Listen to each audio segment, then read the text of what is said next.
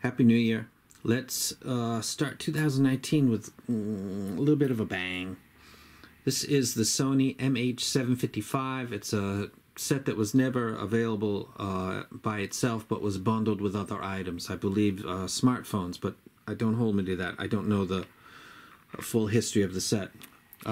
It has a right-angled 3.5, 2 rings, so it doesn't have a inline control, which I'm happy because I hate that. It has a short cable, and it's all kinked up and ghetto. It's kind of fucked up. Also, left side is shorter than right side, and I hate that. But that's something that happens sometimes with bundled earphones. I'm not sure why, because if you're putting stuff in your pocket, this is really not long enough to be doing that. So it doesn't seem like a smart design to me at all. Comes with 2 sets of tips, and I have the largest on it. Came with the mediums on it, I believe. Came in a plastic bag. Ordered from Amazon JP, and took longer than most stuff does, which is weird. I don't know why. Looking at the body, it's made of plastic. It's a non-removable cable. It's got a small breather hole on the top. Take the tip off. You have a soft fabric that some of the Sonys have in the nozzle. Put that back on. So these are about 15 bucks. Could be a little bit less, could be a little bit more, but I paid about 15 bucks for it, and it looks like shit. And then I played this song right here, of Melissa, by the Allman Brothers, and was totally impressed. But it got better, actually, or depending on what you like, it got worse. I listened to 4 songs. I listened to the Allman Brothers. The little strumming on the acoustic while Duane Allman is singing was fabulous. I was kind of dumbstruck.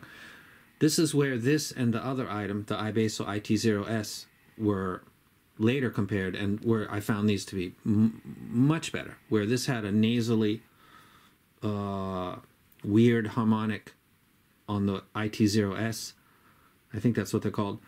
This had just a very smooth replay of Neil Young, who really bothers a lot of stuff. Still Loving You by the Scorpions.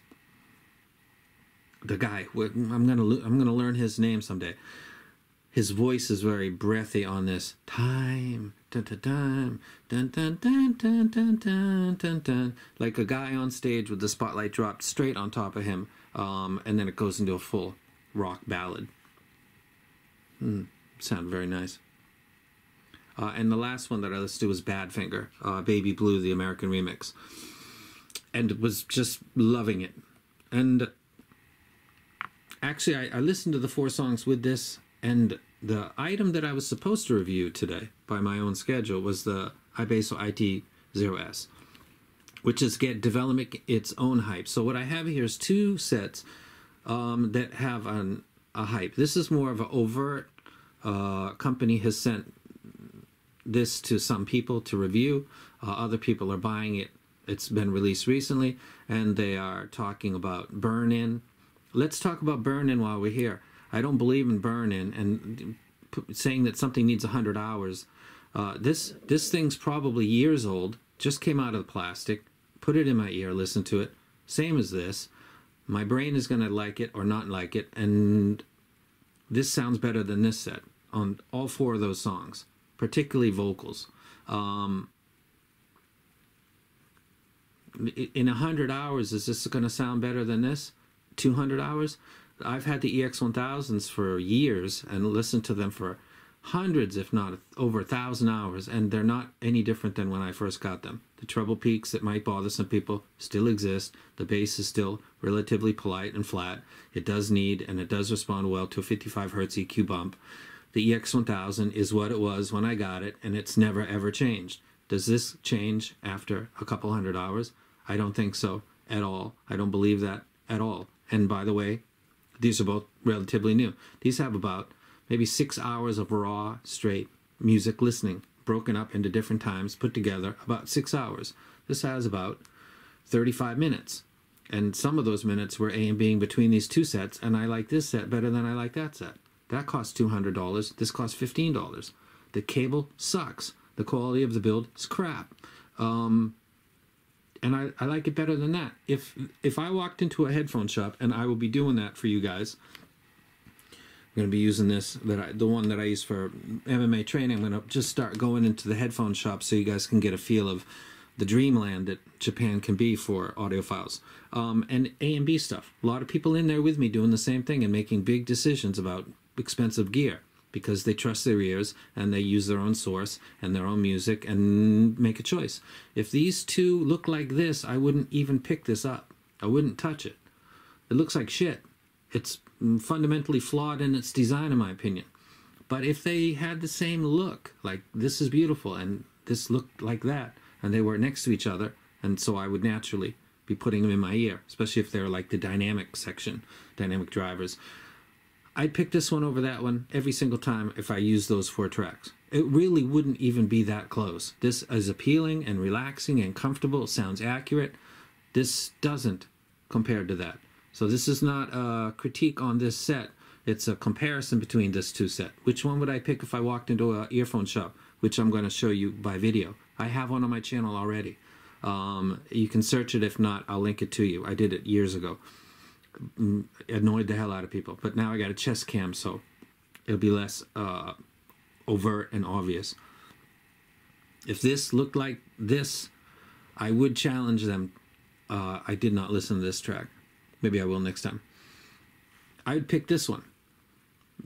There was an ideal years ago, and it was for the flat line, where there was no emphasis on anything, and you were just getting the strict playback as it was mastered, audiophile stuff. And the reality is that some people always thought, and this was some sound science people as well, to their credit, that the human loudness curve, the way that you hear things, you hear bass better and easier than you do something at 4 kilohertz. It's a drop.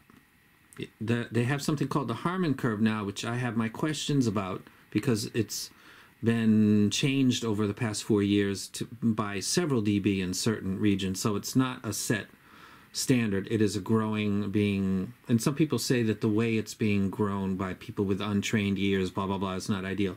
Anyway, the Harman curve is a lot better than what was the give me a flat line, because that doesn't make any sense. The Harman curve is almost a compensation. Like if you were to take the loudness curve for the human hearing and flip it up, the Harman curve would fit kind of good in there. So that makes a lot more sense. This apparently by graphs is pretty close to that curve. So I would say that the Harman curve is doing well because it actually is quite an appealing line. If this is like the Harman curve, and that's why some people are thinking that this must sound good. And I was just about to do a video about graphs and a rant, and now I'm using it as a explanatory point. This is a case in point of that curve being probably pretty close to accurate for the average listener with decent average hearing. This sounds good. The bass sounds slightly elevated, 1 to 2 dB, but in a comfortable way. The mid sound not forward, not back, maybe slightly forward because it's definitely not back on the tracks that I listen to. And these are 4 vocal tracks. The Badfinger track is vocal. This is a vocal track. Neil Young is a vocal track, and Duane Allman, Melissa, is a vocal track. And in all 4 of those tracks, this set sounded better than that set because of the curve. So to the credit of the people that are creating that curve, to the credit, I guess they're gathering data. It looks like a good idea, and I think a lot of headphone companies would be advised to try to go for that as the ideal instead of these odd peaks that come with every company and just are not very appealing to a lot of people. So almost 10 minutes in, do I wreck this set? You fucking damn right I do. This is a very, very good set. I have relationships with people within the community, and some of them are fragile. They're not strong. It's not like my homeboy said, hey, bro, get these. These are dope. And now I'm doing a video saying, my friend told me get these, and these are awesome. I saw a guy that I'm not quite sure what I think about him. I'm sure he doesn't care about what I think about him, and vice versa, but not sure about him. And he's a fan of this set, and he had it recabled, and he said it's real nice, and his final opinion is private. It's like a joke, I guess, but I don't know if I get it.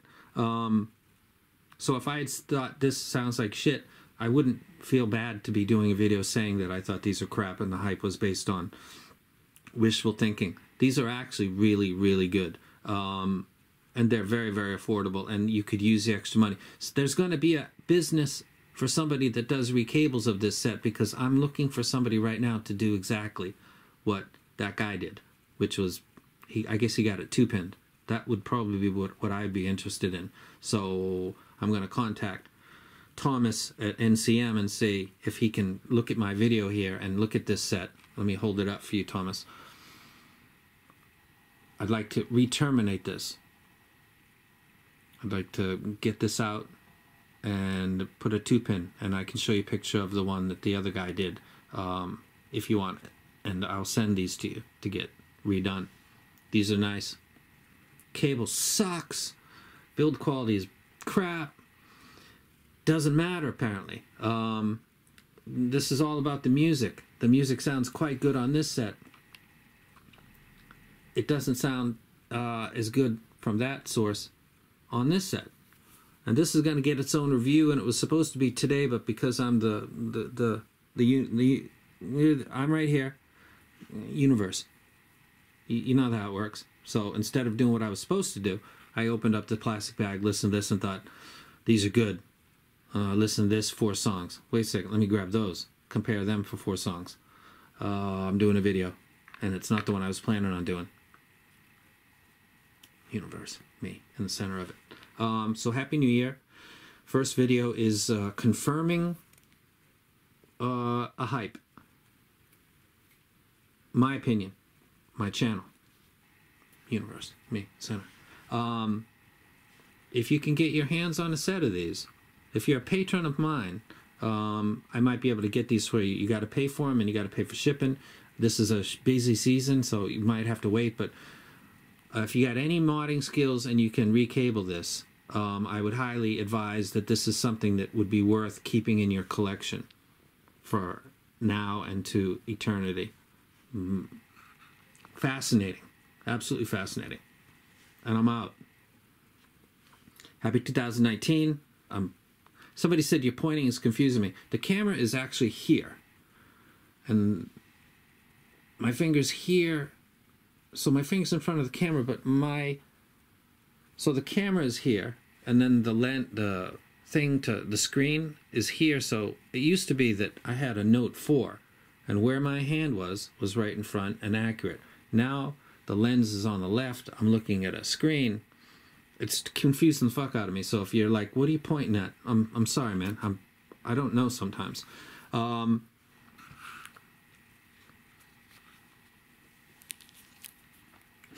Ghetto as fuck and sounds really nice. It's going to be recabled. I'm going to try to get it done, and really nicely.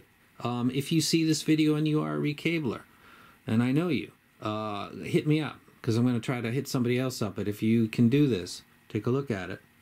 I'd like it to be 2-pin, or whatever. MMCX is fine. 2-pin actually would be preferred. I'd like this set to be done. So if you can do that, let me know. You can do it in the comment section. And that's way too long of a video. No, it's not. It's an awesome set. Happy New Year. I'm out.